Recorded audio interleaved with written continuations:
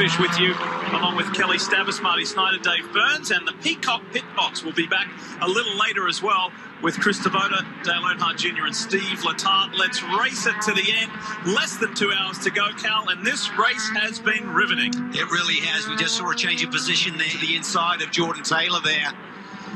But watch this, close course through traffic. Jordan trying to thread the needle there, tries to give his competitor as much room at the inside and almost gets up into the side of the LMP2 machine. But good, clean, hard racing, a lot of respect shown today. Tandy saw what was happening there and gave some room. That was Don Yount in the Performance Tech Motorsport Orica LMP2 prototype. Meanwhile, Kamui Kobayashi leads by just under 30 seconds. Ben Hanley leads in LMP2. Earl Bamber leads GTLM, and Marco Mappelli for Magnus GRT leads in GT Daytona. Let's check in with Kelly Stavis. Kel? And if it has been thrilling throughout this race in the GTLM category, John Edwards just got out of a triple stint in the family program, and now Jordan jumping to the Corvette program. And I tell you what, Dave, you got to wonder who has the magic, the kids behind the wheel or Dad. I think Wayne might be the one with the magic. The exit of the bus stop is well sort of dug out, and it's a big hit through there, and these guys are still going hard. Tell us more, Marty. Well, you talk about Nick Tandy being a big NASCAR fan, and you would tell me how much, Lee. They had a race in Indianapolis a couple of years ago on a Friday. Nick Tandy bought tickets for the rest of the race weekend. Yeah, didn't ask for credentials, bought tickets, sat in the stands, watched the Xfinity Series race at the Brickyard, then watched the Cup Series race at the Brickyard, bought himself a Kyle Busch hat, and also bought his kids Kyle Busch gear. Now, this weekend, he's got to talk to Dale Jr. on the pit box, Kelly, and got to race against Kyle Busch as well. Pretty cool weekend for Nick Tandy. Very cool. Just ahead of those Porsches. Porsches now coming back on the Corvette. Pass for position. Side drafting, NASCAR style. You saw the Corvette. Here comes a prototype in the mix with nowhere to go. 3 wide into the bus stop. And we talked about the GTDs with the ABS, analog brake system. And being able to dive car in the bus stop into the grass. That in NASCAR when a guy door jams you. That's not the chrome horn. That's getting door jammed. Well, it's interesting. We've seen a couple of incidents tonight with drivers who typically turn 4. And the Corvette gets taken out. 2 cars around as they were getting ready to enter turn 1. That's the 3. He was running second. Oh, it's on at Bobby Rahal and group. Look at this. In the draft, down to the bus stop. He's on the outside, is John Edwards. That's the long way around there. It really is, and Germany's getting super defensive there. That's going to cost him lap time, cost Edwards lap time, and maybe allow the 911 and the 3 car to close in on the lead.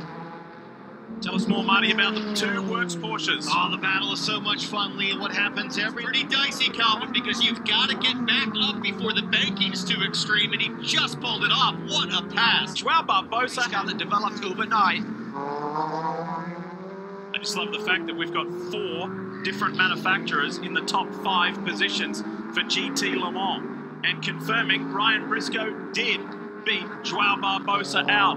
So Wayne Taylor Racing Cadillac, despite that penalty, that stop. Crone has got a run on Earl Bamber, the Kiwi. As Bamber ducks to the inside and hits pit lane, Jesse Crone takes the lead. Fascinated by at least the American fans. There you see the 3. Right now, Jordan Taylor behind the wheel of that Corvette. Currently 4th in the GTLM class.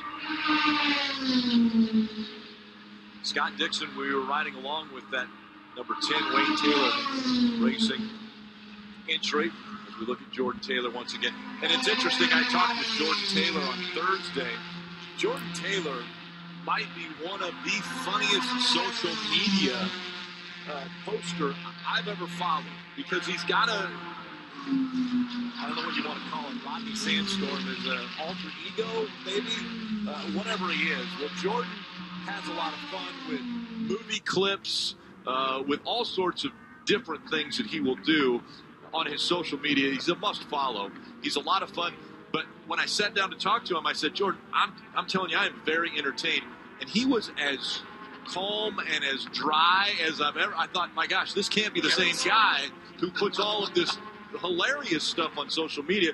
He was just dry, calm, and he's like, Yeah, I've got to separate myself from, everybody else. So I do things a little different on social media. And oh my gosh, okay, Jordan. Have you seen his airplane pictures and stories? Oh, yes. He's on the airplane. He takes pictures of the passengers that are beside him. Yeah. Well, he Fish with you, along with Kelly Stavis, Marty Snyder, Dave Burns, and the Peacock Pit Box will be back a little later as well with Chris Tabota, Dale Earnhardt Jr. and Steve Letarte. Let's race it to the end. Less than 2 hours to go, Cal, and this race has been riveting. It really has. We just saw a change of position there inside of Jordan Taylor there. But watch this, close course through traffic. Jordan trying to thread the needle there, tries to give his competitor as much room at the inside and almost gets up into the side of the LMP2 machine. But good, clean, hard racing, a lot of respect shown today. Andy saw what was happening there and gave some room. That was Don Yount in the Performance Tech Motorsport Orica LMP2 prototype. Meanwhile, Kamui Kobayashi leads by just under 30 seconds. Ben Hanley leads in LMP2. Earl Bamber leads GTLM, and Marco Mappelli for Magnus GRT leads in GT Daytona. Let's check in with Kelly Stavis. Kel? And if it has been thrilling throughout this race in the GTLM category, John Edwards just got out of a